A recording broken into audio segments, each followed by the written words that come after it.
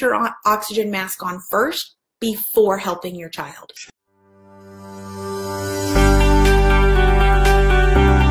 I'm going to be sharing 3 things that I do to help myself stay calm, remain calm when my kid is losing it. And I'm going to give you a little secret. Sometimes it doesn't happen all the time. There are times where I still lose it, and that is okay. It's about building that connection, having a plan ahead of time. So we're going to talk about the 3 things you need to have a plan so that the next time your kid loses it, you'll have something to fall back on. So number 1 way to remain calm when your child is losing it is that over the week, over the day, you've been filling your cup with little tiny things. That means that you're drinking water. That means that you're going to sleep on time. That means that when you have a bad day, you have someone to turn back to. So you're filling your own cup. You're taking care of yourself. You're putting yourself on your to-do list, and you're making sure that you are important. You're putting on your own oxygen mask before your kids. And so in the moment, when your kid is having a really hard time, it is okay to step away.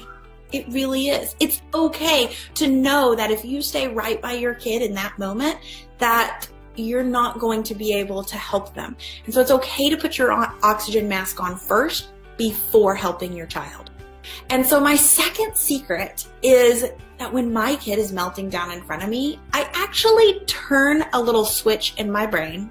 I remove as much emotion as possible. And I know when your child is saying, I hate you, or if your child is kicking someone else or yelling things, that sometimes it's really hard. If they're doing that one thing that you told them not to do and they're doing it again, it can feel like it's against you. But I want you to work really hard at remembering that behavior is always communication. And so my second secret to remaining calm when my child is losing it actually is a prep work before the meltdown as well. So that's 2 tips that happen before the meltdown ever happens. And that is that I have to prep myself.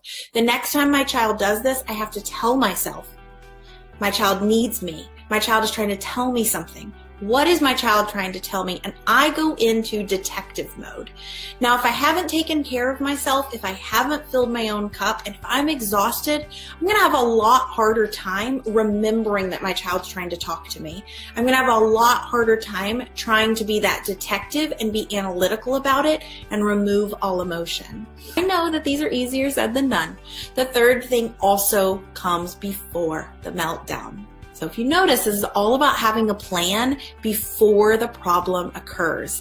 That is my biggest belief, is that if you have a plan ahead of time, you're going to be 98% more successful when the problem occurs than if you just go in with no plan. If you're just going through this willy-nilly hoping that you can throw some, fidgets at your kid, or you can do some breathing exercises and all is gonna be well with the world.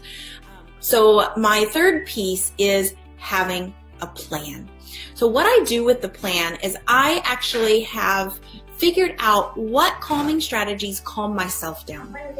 And sometimes one of the things that I do is I have a list of things and I practice them before it's a rough moment or anything like that. And I practice which ones actually help calm me down. Some of them are so small and simple, like close your eyes just for a second, right? Take in a deep breath. Look around the room and notice 5 things that you see. A really awesome one is to count the things that you can see. Then count 4 things that you can smell, and then 3 things that you can hear. And then just start counting down your senses that you can feel, that you can taste. But really paying attention to your senses are going to help calm your body, center your body, and it's okay to walk away. It's okay to walk out into the fresh air and then come back when you have a better sense of being able to arm yourself and be ready for your child.